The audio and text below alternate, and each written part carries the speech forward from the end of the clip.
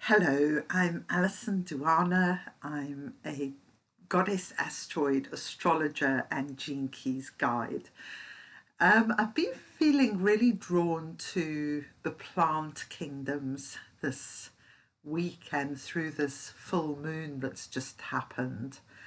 And I wanted to share about a really amazing trans-Neptunian object called Terehanhaiwako.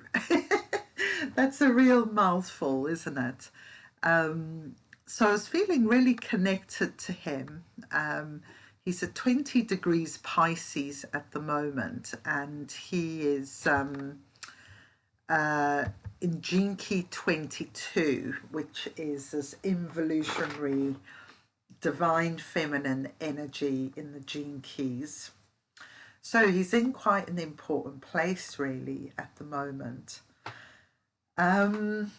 So this is from Kelley Hunter's colouring in book, which I just bought, and this is the first one I've done, which is a really nice way just to actually spend a period of time tuning into the meaning of these TNOs, because not that much research has been done on them as yet.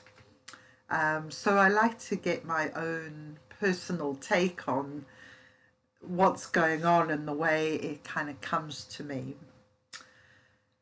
So let me give you a bit of information about Teheran first of all. So he's discovered on the 20th of August 2001, and as you'll probably know, many of these bodies are named after indigenous gods and goddesses. So Terehanhaiwako is an Iroquois god, and he's the grandson of a star being who falls to earth, and she's pregnant. So she has two sons. She has Teheran is the good son. He's a farmer, and he brings the mysteries of agriculture to earth. So this is a huge thing in our turning point in human history. One of the main reasons why we have been so successful as human beings is our ability to grow and cultivate plants to eat. And so I just want to kind of invoke that, the miracle of that, because, you know, it's something I guess we take for granted now. Years ago in Birmingham, in Britain, where I lived, I worked in an organic garden, and we would take children from the inner city around the garden and let them have a play in nature.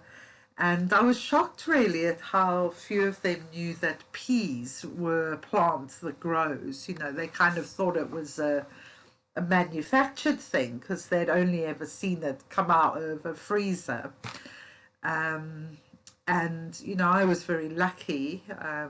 My parents always had a vegetable garden. So, you know, I feel very privileged actually to just have had that healthy food as a child. And my mom was very against anything with E numbers in and all of that. She was kind of way ahead of her time, really.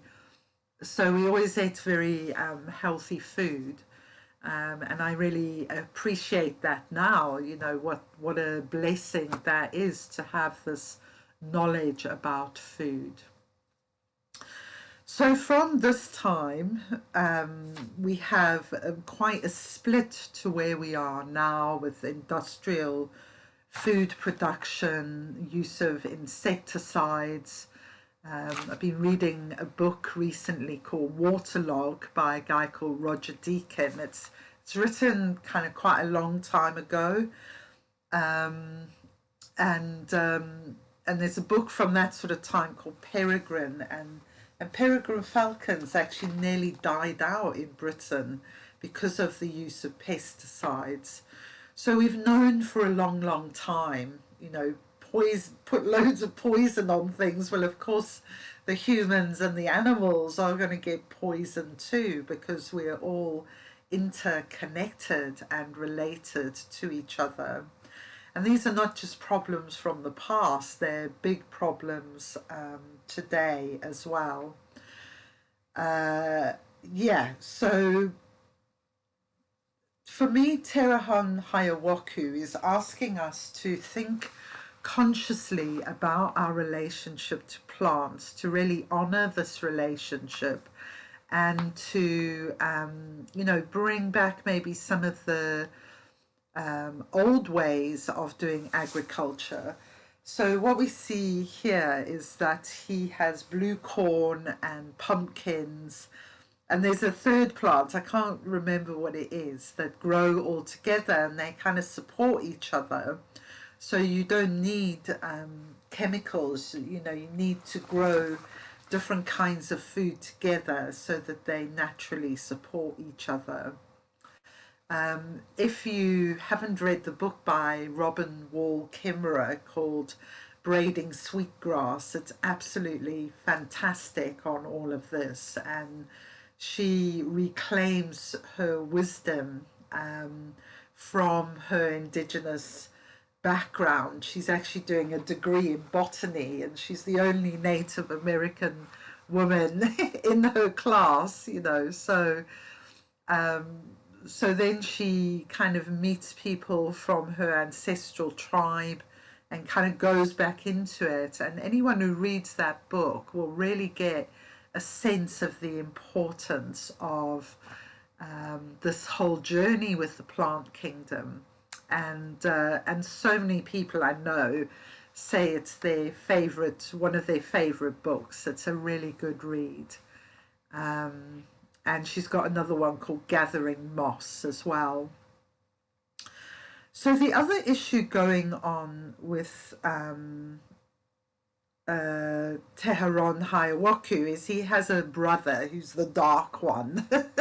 You know, he's all about weeds and vermin. I don't really think in those terms, because I think even plants we call weeds are valuable, and animals we call vermin are valuable too. But he has this polarization of dark and light anyway. So that's another one of his healing qualities, I guess. Yeah, and finally, just a few things to say.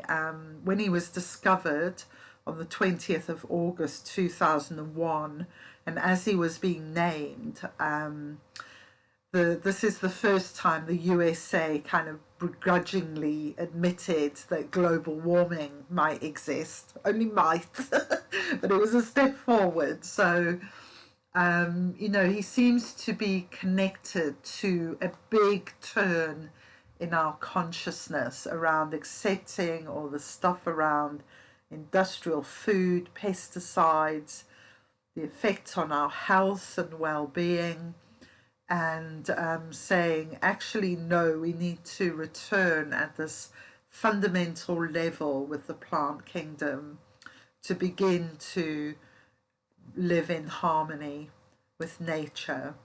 And I really like that there's a tortoise there, because it's all about slowing down and, yeah, not trying to rush everything through chemicals and fast means. You know, we don't have to do that.